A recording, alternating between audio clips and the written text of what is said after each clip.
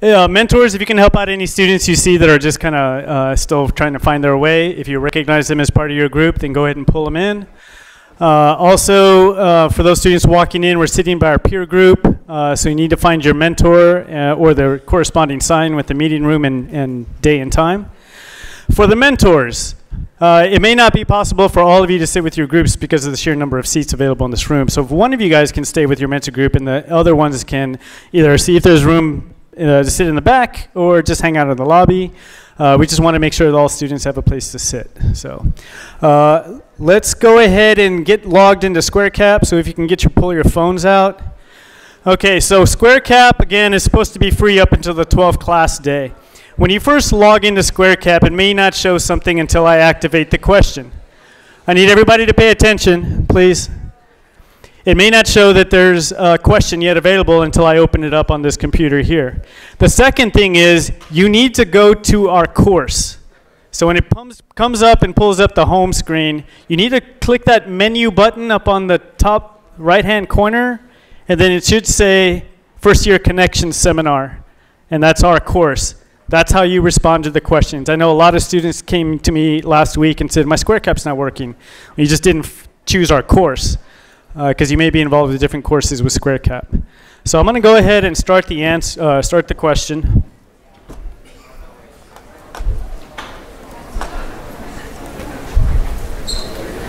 And remember, please be patient, because there's 500 of you trying to submit a response over the Wi-Fi. So give it a little while. If it continues to time out after 5 minutes or so, then maybe refresh your browser. Maybe log out and log back in. And remember that you need to purchase the subscription if you haven't done so by next week. Okay? So please put a reminder on your phone while you have it out to purchase SquareCap by next week. Because if you do not have the subscription by next week and we run our question and you can't submit a response, you'll be counted as absent. So please make sure you do that. So if you see the counter at the top, it looks like it's working. It's buffering, so we only have 5 responses recorded, but 120 or so in queue. So this is the way it works. You need to, if your response has not been received, you need to keep your phone open and keep trying it, even if we've started the presentation.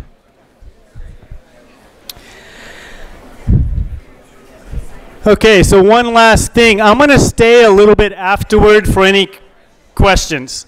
I've been getting a large amount of emails this week about some just random questions about the assignments, about the makeup assignment and the videos, about SquareCap, about peer mentor groups, all that stuff. So anybody who has questions about logistics for ULN, after our presentation, if you can just come to this front area and I'll do a quick Q&A for everybody after our formal presentation this evening. Okay, so I'm going to let that keep running in the background. It looks like it's working nicely.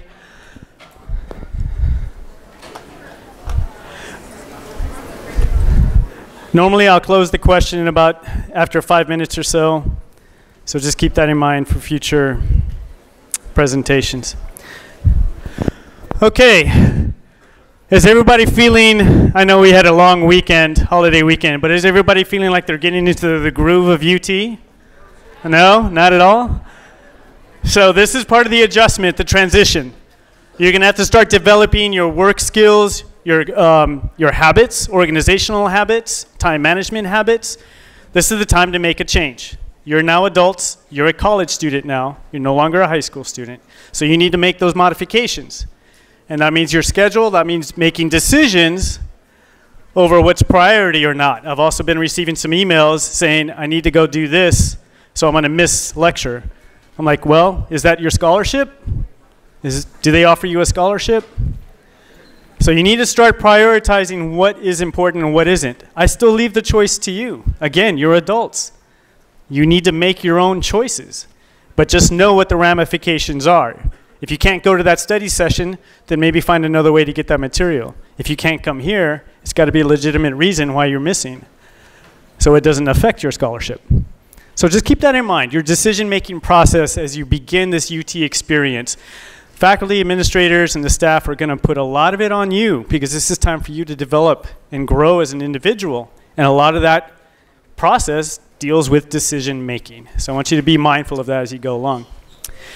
Tonight, to help you with that decision making process and why it's so important, is our program director, Dr. Jennifer Smith. We like to have her come up to you and speak to you early so she can let you know as far as what we're looking for from you in this program, but also what we're trying to do for you.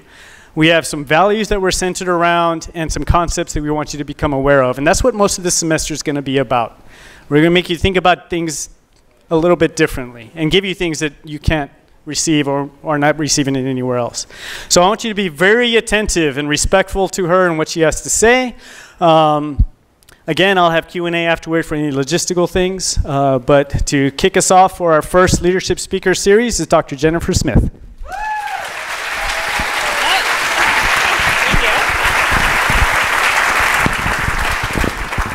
Good evening.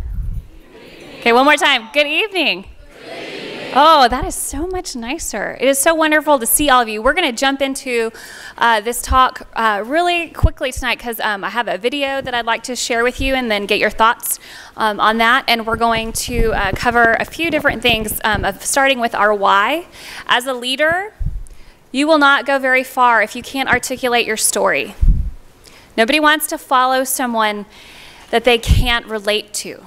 And so that's why at different times throughout the year within the Leadership Speaker Series, you will have one of our team members presenting to you, but they're also going to share their journey with you as well.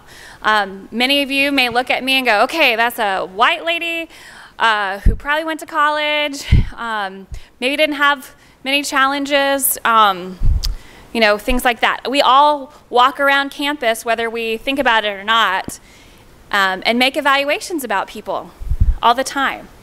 Sometimes it's just with a quick glance. Sometimes you feel like you're being evaluated. And that's tough.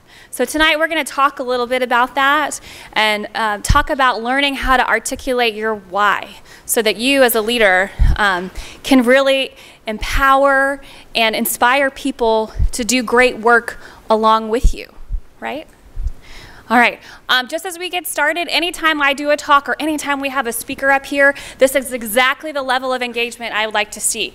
The only time you should have your phone out really is if you're doing square cap, okay? Like all the speakers can see if y'all are doing this. And we always wonder what's so fascinating in your crotch, okay? Like that's awkward, okay? So we want you to make eye contact. If you sleep, we can see, okay? So don't be that guy or that lady, what have you. You all look fabulous tonight as well. So let's keep going.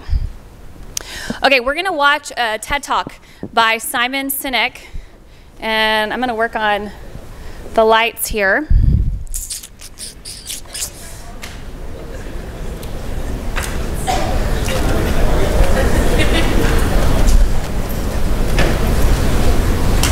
All right. And this is where you typically get to laugh at Dr. Smith because I usually mess up something with electronics. Because it's a Mac.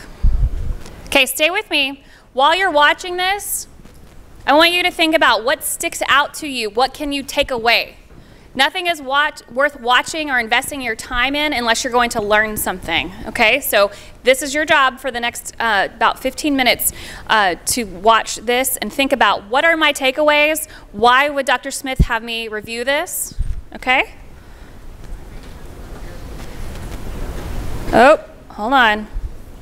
Already doing it. We're going to do this, and then we're going to unmute the microphone. There we go. How do you explain when others are able to achieve things that seem to defy all of the assumptions? Hold on. Why is Apple so innovative? Year after year after year after year, they're more innovative than... How do you explain... Sorry.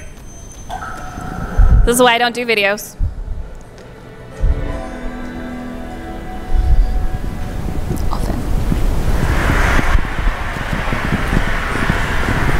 How do you explain when things don't go as you assume? Or better, how do you explain when others are able to achieve things that seem to defy all of the assumptions. For example, why is Apple so innovative?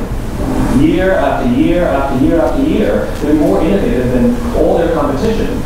And yet, they're just a computer company. They're just like everyone else. They have the same access, the same talent, the same agencies, the same consultants, the same media. Then why is it that they seem to have something different? Why is it that Martin Luther King led the civil rights movement? He wasn't the only man who suffered in a pre-civil rights America, and he certainly wasn't the only great orator of the day. Why him? And why is it that the Wright brothers were able to figure out controlled powered manned flight when there were certainly other teams who were better qualified, better funded, and they could? There's something else at play here. About 3.5 years ago, I made a discovery. And this discovery profoundly changed my view on how I thought the world worked, and even profoundly changed the way in which I operated it.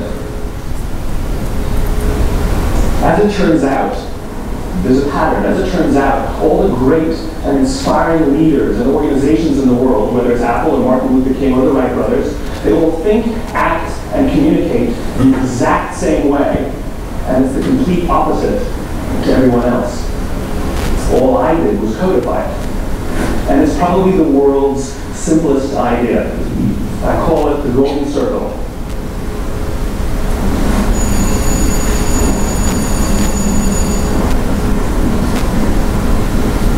Why, how, what?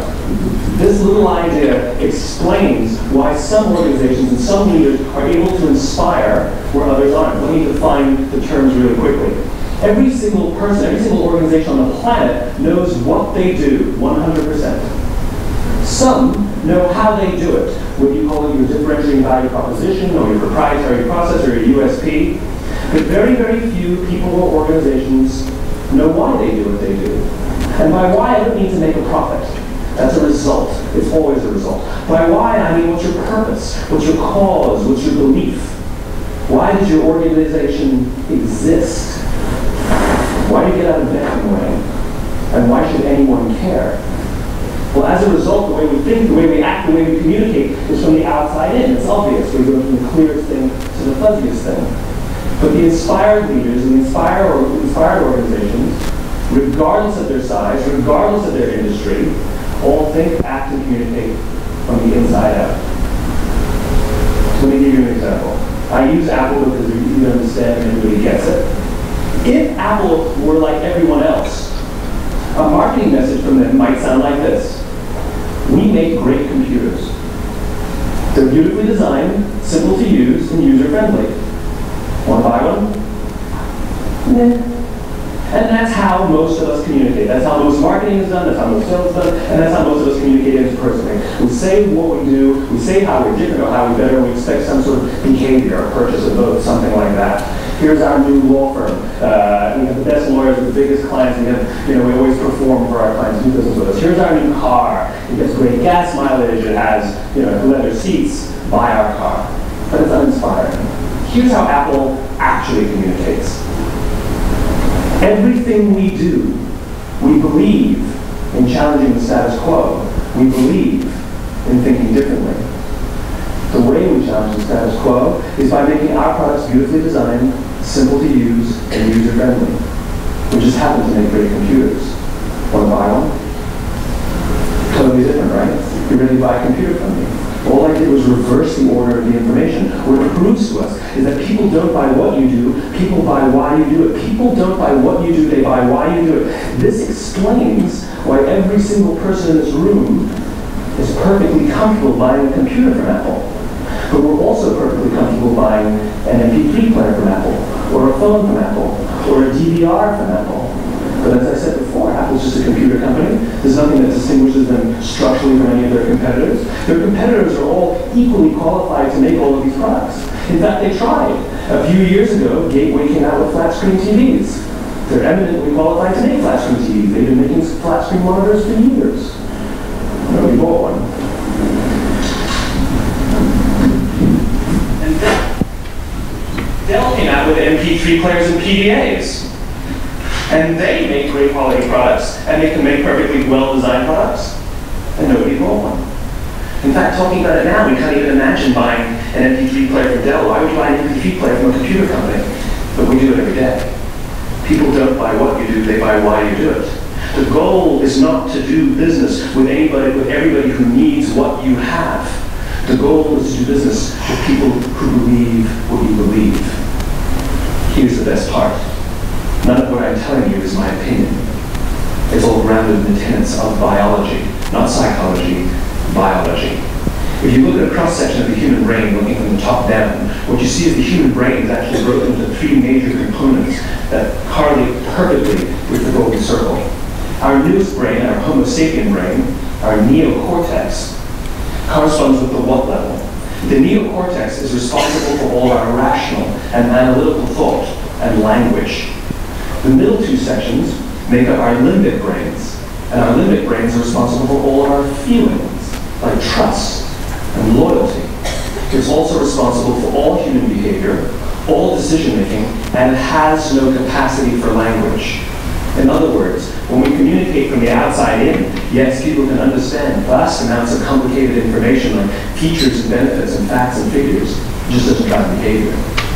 When we communicate from the inside out, we're talking directly to the part of the brain that controls behavior, and then we allow people to rationalize it with the tangible things we say and do.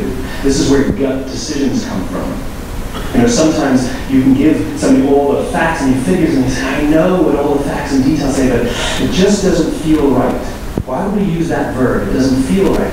Because the part of the brain that controls decision-making doesn't control language. And the best we can muster up is, I don't know, it just doesn't feel right. Or sometimes you say you're leading with your heart, you're leading with your soul. Well, I hate to break it to you, there's no other body parts controlling your behavior. It's all happening here in your limbic brain, the part of the brain that controls decision-making and not language. But if you don't know why you do what you do, and people respond to why you do what you do, then how are you going to get people to vote for you or buy something from you, or more importantly, be loyal and want to be a part of what it is that you do? Again, the goal is not just to sell people who need what you have. The goal is to sell people who believe what you believe. The goal is not just to hire people who need a job.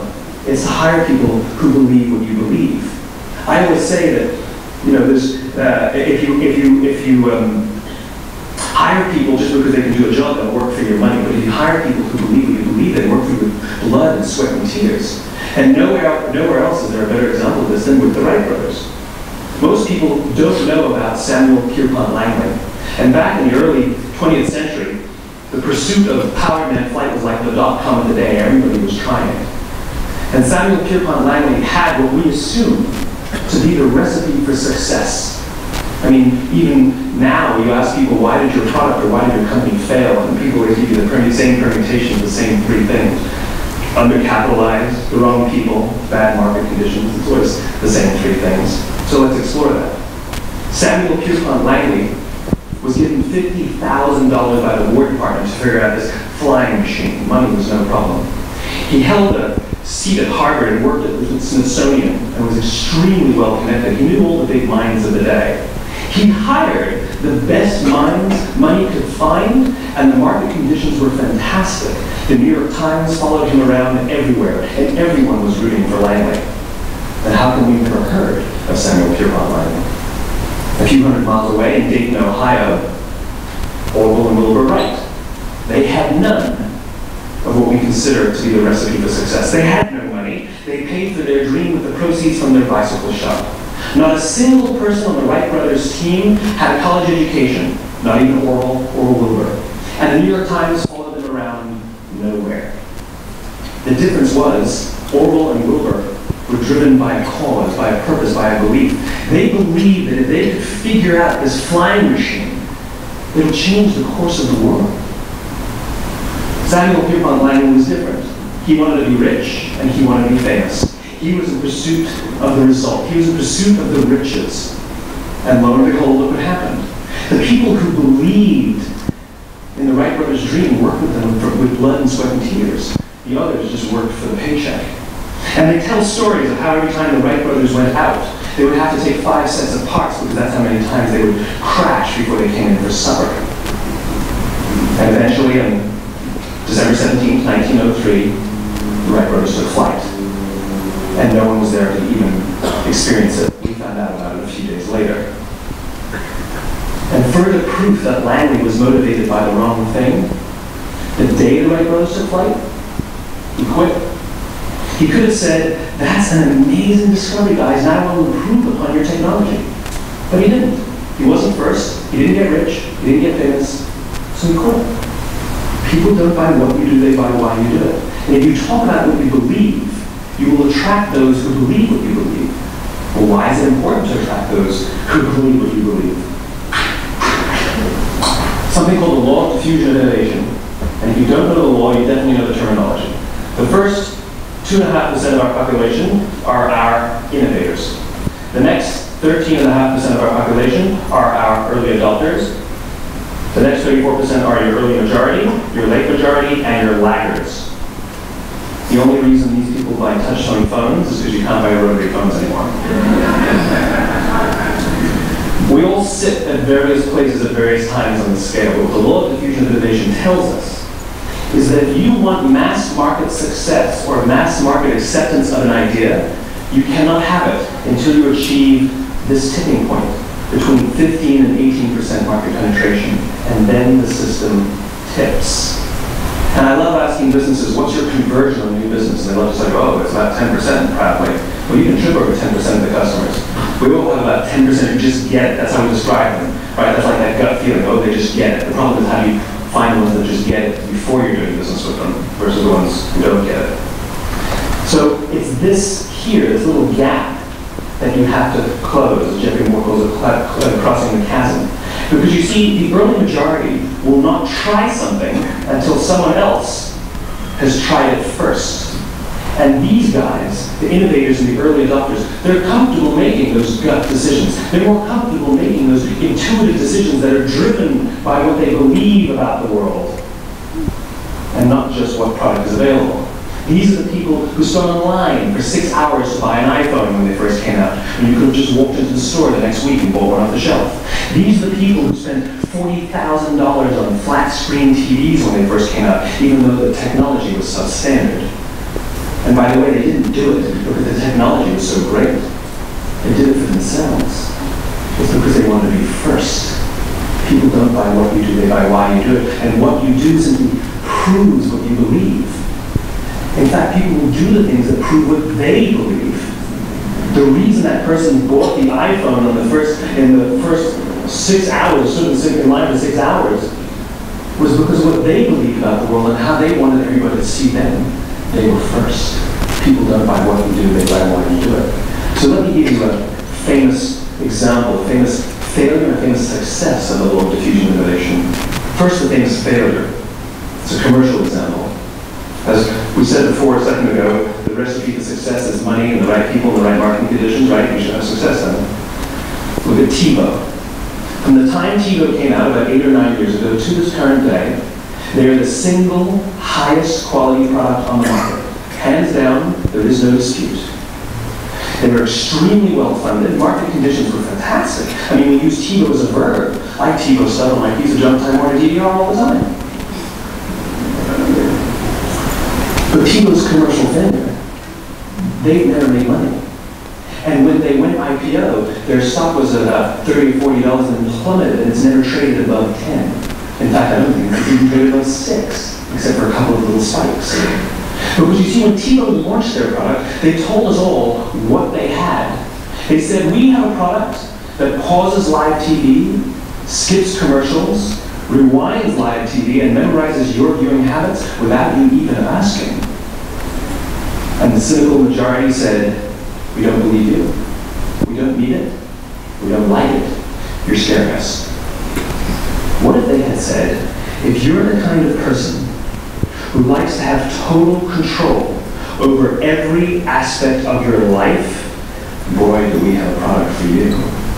It pauses live TV, skips commercials, memorizes your viewing habits, etc., etc. People don't buy what you do, they buy why you do it, and what you do simply serves as the proof of what you believe. Now let me give you a successful example of the law of diffusion of innovation. In the summer of 1963, 250,000 people showed up on the Mall in Washington to hear Dr. King speak. They sent out no invitations, and there was no website to check the date. How do you do that? Well, Dr. King wasn't the only man in America who's a great orator. He wasn't the only man in America who suffered in a pre-civil rights America. In fact, some of his ideas were bad, but he had a gift. He didn't go around telling people what needed to change in America. He went around and told people what he believed. I believe, I believe, I believe, he told people. And people who believed what he believed took his cause and they made it their own, and they told people. And some of those people created structures to get the word out to even more people. And lo and behold, 250,000 people showed up on the right day, on the right time to hear him speak. How many of them showed up for him? 0. They showed up for themselves. It's what they believed about America that got them to travel on the bus for 8 hours to stand in the sun in Washington in the middle of August. It's what they believed, and it wasn't a black versus white. 25% of the audience was white. Dr. King believed that there are 2 types of laws in this world, those that are made by a higher authority and those that are made by man. And not until all the laws that are made by man are consistent with the laws that are made by the higher authority will we live in a just world. It just so happens that the Civil Rights Movement was the perfect thing to help him bring his cause to life. We followed him not for him, but for ourselves. And by the way, he gave the I have a dream speech, not the I have a plan speech. Listen to politicians now with their comprehensive 12-point plans that are inspired anyway. Because there are leaders and there are those who lead. Leaders hold a position of power or authority, but those who lead inspire us. Whether they're individuals or organizations, we follow those who lead, not because we have to, but because we want to. We follow those who lead, not for them, but for ourselves. And it's those who start with why that have the ability to inspire those around them or find others who inspire them. Thank you very much.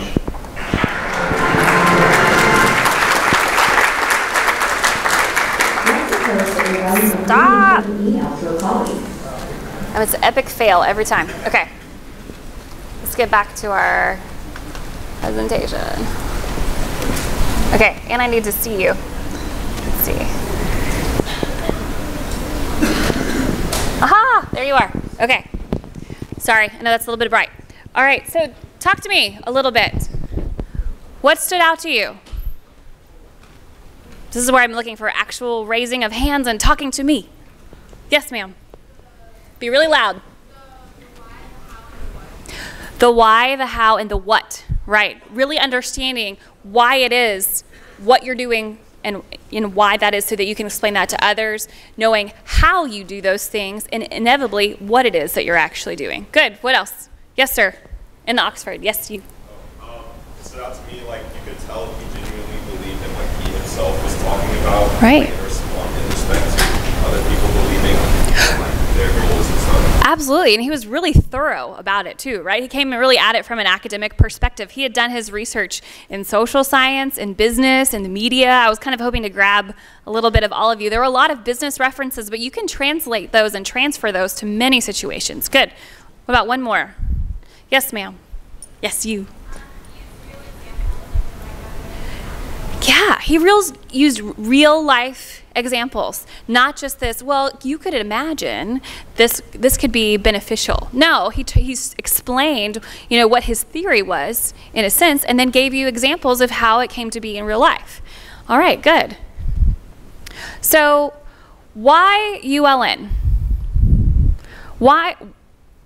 What do you believe about being a ULN student? What is your purpose or your motivation, do you think, as being a part of this program?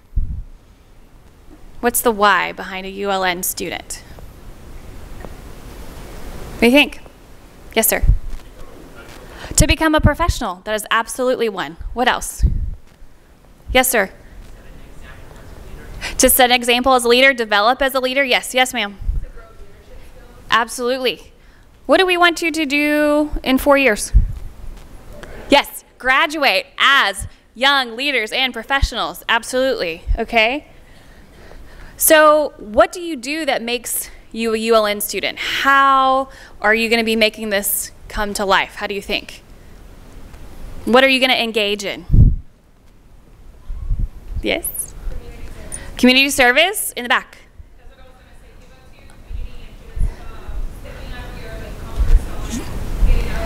Absolutely, yes ma'am. Experiential learning, internship, study abroad, all of that. Yes, sir.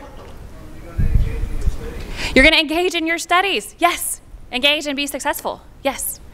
Yes, sir. In the back. Making connections. Right. This is the university leadership. That is correct. Okay. And there was one more in the back. Collaborate with others. Absolutely. Absolutely. So what is ULN? Just on the front. What is it? Does anybody think it's a scholarship program? Yes. Yes, that's the what. Like that's the, it's exciting, but it's not the most inspiring. That's not why I do what I do every day. Like I fight to make sure that money's there, but it's a function of getting you here to engage in this program, right? And to engage in all these opportunities. Okay? Yeah. Let's keep moving. Whew. Okay. Okay. So this is the why of ULN. This is actually the ULN mission statement. It's to encourage and support students to graduate in 4 years and become leaders through professional and experiential learning opportunities that advance their education, communities, and lives. All right? When people ask you, why are you in ULN? I hope that you will start with your why and not, well, I'm getting a $20,000 scholarship. You think I'm kidding. I'm not, okay? I know you're right here on the front doorstep of what your ULN experience is going to be. You're like, I don't even know if I'm all about ULN yet or not. But let me help you to really think about why we're here. And this is it. This is it. We're providing you with a scholarship, but that's just the vehicle to get you here. Does that make sense? It's just the car. It's a nice car. We like it. But it's just the vehicle. It's not really the substance of your experience. We talked about this at orientation, but our 3 watchwords for ULN, the things that guide us, the things that you are going to become known for on this campus, are for your authentic leadership, your professionalism, and your grit. And I'm going to talk with you a little bit tonight about my experience as a leader and some of the kind of trials and tribulations that I have gone through as a leader. Because I think oftentimes you'll look at your professors or your ULN staff and you're like, oh, you know, they just graduated college and then they became a professor and that was it. You know, it may look like we have it all together. And I want to make sure that you understand that we all travel a journey that isn't always visible. So we're going to talk about that a little bit. How many of you are in the TIP Scholars program? Yeah, look at that. That's a lot. Yay, natural sciences. Dr. Harkins directs the Texas Interdisciplinary Plan, or TIP Scholars program, and I'm crediting her with this because I got to work with her for the last 10 years. She gives a great example of a little red wagon. Everybody kind of recognize this? She would talk to us about how